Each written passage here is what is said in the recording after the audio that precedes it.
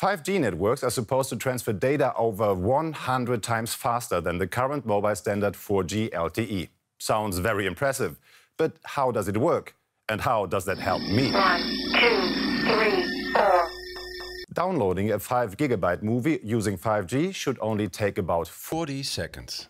With the current LTE standard, it takes about 7 minutes. But impressive transfer rates aside, 5G is supposed to completely change the way we use the internet. And we're not just talking about smartphones, laptops and tablets. Especially in the area of autonomous driving, the technology could play an important role. Driverless cars need huge amounts of data for navigation, and that preferably in real time.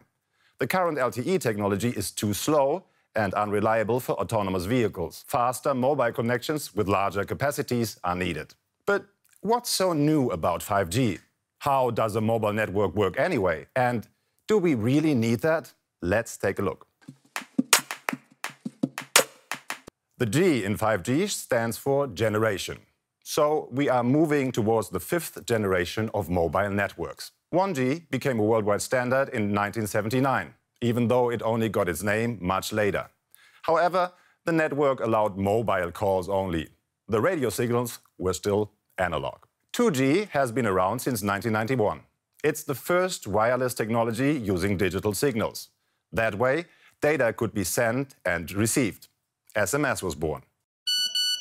However, the transmission was still very slow. At first, the network could transmit about 1.8 kilobytes per second. If it had been possible at that time, it would have taken more than a month to download the 5 gig film I mentioned in the beginning. 3G became an international standard in 2001. It made the mobile internet possible, thanks to a much higher speed, 48 kilobytes per second. But still, in the early days of 3G, it would have taken about 24 hours to download our movie. In 2010, 4G made everything even faster again, with 12.5 megabytes per second. Now we can easily make mobile video calls or stream films on the smartphone. The current average download time for the 5 gig movie is 7 minutes. With 5G, mobile networks rise to turbo speeds. 5G is supposed to be 100 times faster than 4G. Radio waves in the millimeter range make this possible. But that doesn't only bring advantages. The infrastructure that's in place can help to implement the new technology, but in order to reach the full 5G potential, we need devices that meet the technical requirements. For example, smartphones.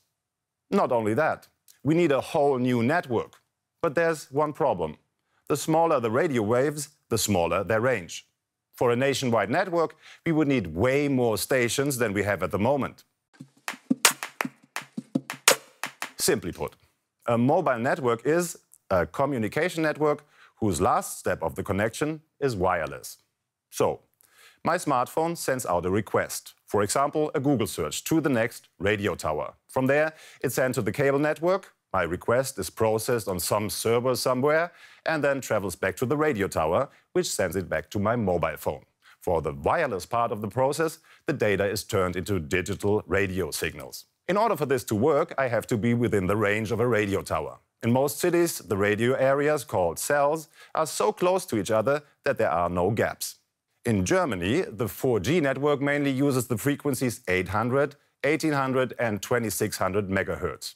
Hertz is the unit of frequency and is defined as 1 cycle per second. The name comes from German physicist Heinrich Hertz. Important for the networks, the higher the frequency, the higher the speed and capacity of the network. This is important in areas with a lot of people and a high volume of data. Lower frequencies have the advantage that they have a greater range. An 800 MHz signal can travel further than 10 kilometers. That's very useful in rural areas. 5G works with gigahertz.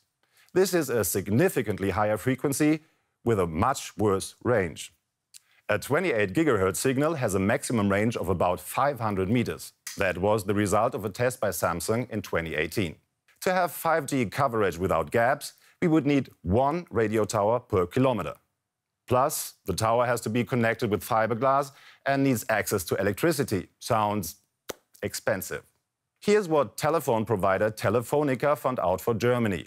More than 200,000 mobile phone locations would be needed to create a nationwide 5G network. Estimated costs, 76 billion euros. Another problem. The 5G waves have trouble penetrating buildings. So, if we want to use the network indoors, we would probably need more and better routers. The immense costs are one of the reasons why the technology is so controversial. For mobile network providers, a nationwide 5G network is therefore not very attractive, of course. But the industry seems to really demand it. 5G is like having high-powered Wi-Fi routers dispersed all over the city to function as the network nodes. It will function more like your home network and much, much faster. But to download a 5G movie on my smartphone in 40 seconds, do I really need this? Maybe not. Electronics manufacturers are already raving about all the new possibilities. For example, we could use VR glasses anywhere and chat with friends in VR, for example. Until now, the glasses can only be used with powerful computers or consoles because they need too much data. Also, augmented reality apps and devices could benefit. But of course, it's too early to say how 5G would change our daily lives. In other areas, we already know more about the new possibilities. For example, the dream of autonomous vehicles could finally come true. The industry is also experimenting with other transmission technologies, but with 5G, the systems could function optimally. 5G also has a big advantage for manufacturers. Huge amounts of data can be sent via the network, and that enables them to evaluate the vehicle data with great accuracy. Also, our work lives could change. With 5G, data transmission almost happens in real time. The delay or lag until a signal reaches the receiver is only 1 millisecond. As a comparison, blinking takes about 400 milliseconds. For example, a mechanic in Germany could operate a robot in Japan and use it to repair a system. Or a Swiss doctor could help a colleague in Mumbai perform a complicated surgery with the help of a high-resolution video stream. Another example, the Internet of Things is still very limited at the moment. A 4G network can serve about 4,000 devices per square kilometer. 5G manages about 1 million in the same area. Apart from the smart home devices, this creates new possibilities for the industry, especially in the field of transport and logistics. Another use. Smart devices could communicate better with each other. For example, my smartphone could autonomously pay the car I rented. How 5G will develop, however, is something we will probably find out in a couple of years. After 3G and 4G were introduced, it still took years for the first application to really become relevant. So you can definitely take your time with the purchase of a 5G smartphone, even if manufacturers are already promoting 5G devices. What do you expect from 5G? Let us know in the comments. And if you have a question on a digital topic, let us know as well. Hope you enjoyed this video. Bye. 1, 2, 3.